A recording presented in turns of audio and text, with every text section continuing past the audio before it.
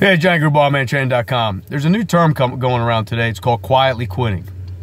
And any man that gets involved in these types of online comments about quitting, actually going to work and not doing your job, are not men, okay? Now, you'll hear men say things like this: fuck that company. I'm not going to fucking give them 2 weeks notice.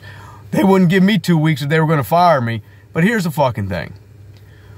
What I've ever noticed is that men who get fired have gotten themselves fired, okay, from doing things that they weren't supposed to do and never fixing the issue that they originally got the warning for.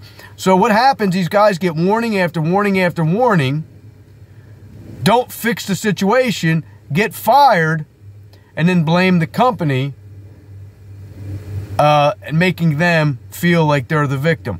These guys always make excuses. These are not guys you want around. These are not strong men. These are not men you'd want on your team. These are not the top of employees, okay? People that, and it's funny because you can say whatever you want about working for someone, but it's kind of like being in the military, being a Navy SEAL, being a, you know, you're going to have to fucking follow, okay, or lead. And you need to have people that you can count on, okay? These guys that get fired are not people you can count on. These people that talk about quietly quitting are not people you'd ever want on your team. They're not good fucking people. They're just bad people at fucking doing things. They either lack discipline or they're just shit, okay? They live bad lifestyles and they want to blame everyone else for their fucking problems.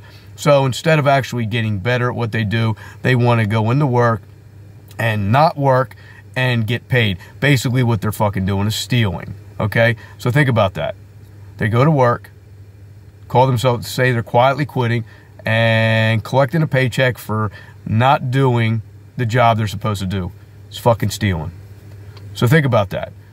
If you know people like this, I'd probably watch my fucking back around them, because if they're going to steal from their employer, they'll probably fucking steal from you later.